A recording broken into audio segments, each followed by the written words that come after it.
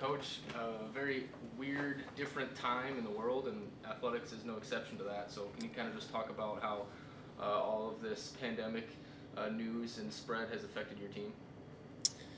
Well, I mean, kids are crushed. I don't know what other word to use.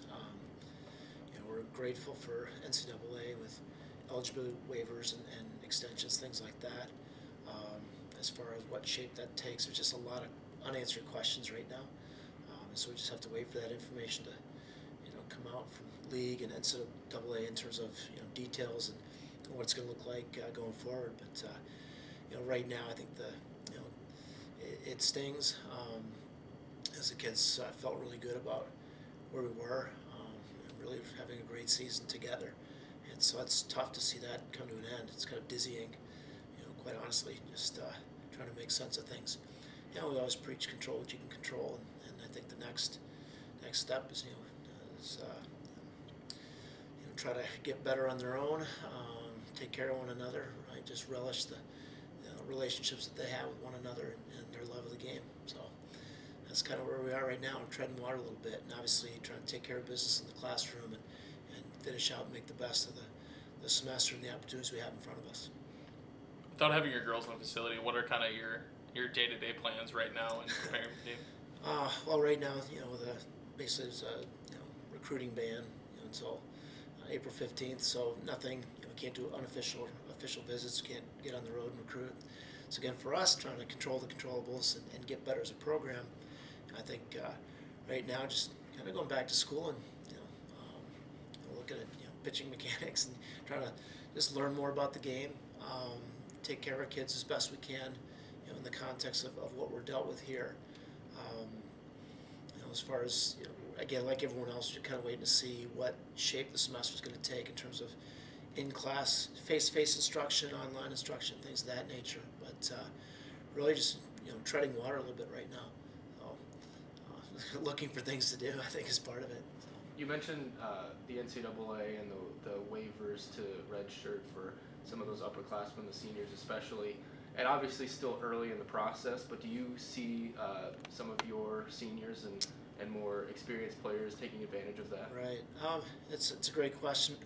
The one thing I didn't want to put pressure on kids to make a decision. I think right now, first and most important thing is just make sure everyone's safe and healthy and get a chance to be with family. So a lot of our kids, there are a couple that are still in town. Many are on the road. Many went home last week. So I've had a couple preliminary conversations with seniors, and obviously it's not just seniors, underclassmen also.